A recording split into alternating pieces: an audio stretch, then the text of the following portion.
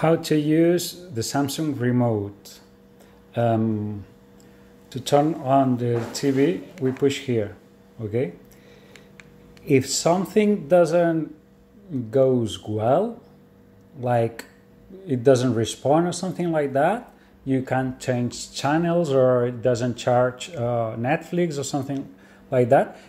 We have to keep this button pushed for several seconds, okay, until the TV restarts, okay? It's like rebooting the TV, okay? Okay, and then to see the main menu of the TV, we have to push this button here, and then we can navigate through YouTube, Spotify, Prime Video, Netflix, and so on, okay? To choose which app do you want to use, you have to push this button here. It's like the OK button, and then you go here, for example, and then OK,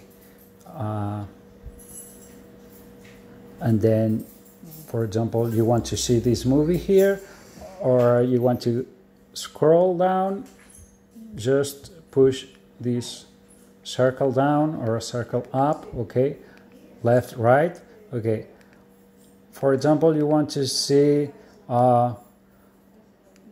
this series, okay, you want to top up the volume, is this button here, but you have to push it upwards, okay, like with your nail or with your thumb, you go up, okay, you have to push it like up, you see here the volume to the speaker, or down.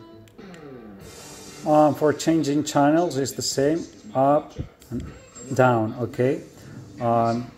Remember, this is the main menu, okay, and then you can choose between apps, okay. I think that's pretty much how does it work, this Samsung remote TV. Okay, see ya.